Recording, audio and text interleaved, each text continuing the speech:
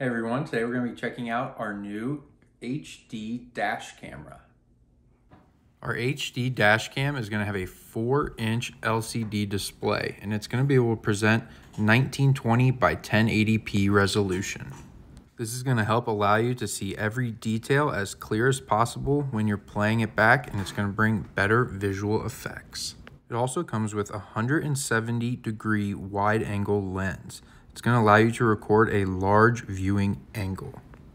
The package will come with a car charger, suction cup mount, and accessories. The included suction mount can easily be attached to your windshield in just a few minutes.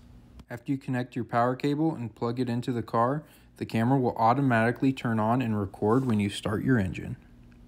The dash camera will automatically start recording when the car is started, and it will save the video when you shut off the car engine.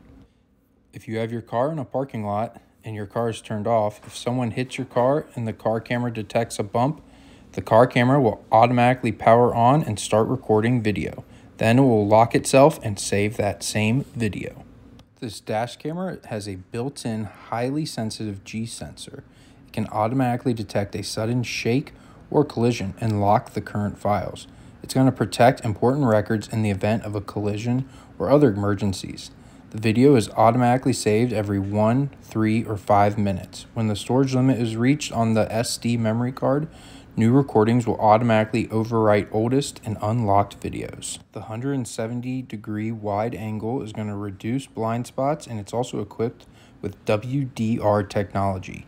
It can automatically adjust the color difference of the picture so that you can clearly see the driving situation. Since it can support an SD card anywhere from 8 gigabytes all the way up to 64 gigabytes, this is going to be great for your long-term travels.